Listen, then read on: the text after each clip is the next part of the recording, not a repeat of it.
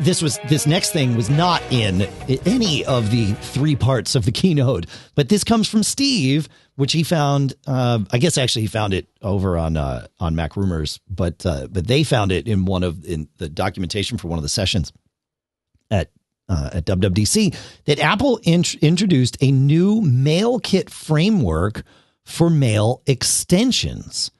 Now, to me, this was huge news because mail plugins have been one of these things that have been tolerated, but really not supported by Apple. Like all the people that make all the mail plugins that John and I talk about on the show, or Dave Mark talked about one, like those people are basically on their own to figure out how to do what they do. Like Apple does not have a whole lot of support for them. Well, now they do, but these plugins are limited.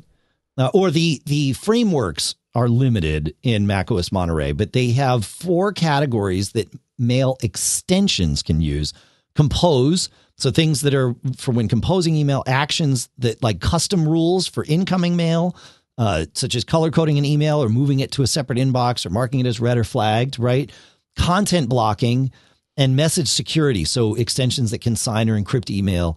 So I'm not sure if something like Signature Profiler could work, but actually I guess it could, John, because that's composing an email, right? That's one of the ones that we use is Compose.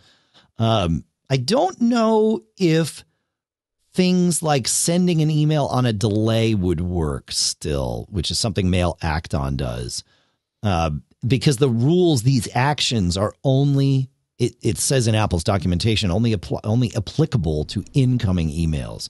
But the fact that Apple has created these and hopefully will expand them, to me, is a really good thing. But we'll see what our mail plugin developers friends think about this, and we'll go from there. But thank you for sending that in, Steve. It's good stuff. So.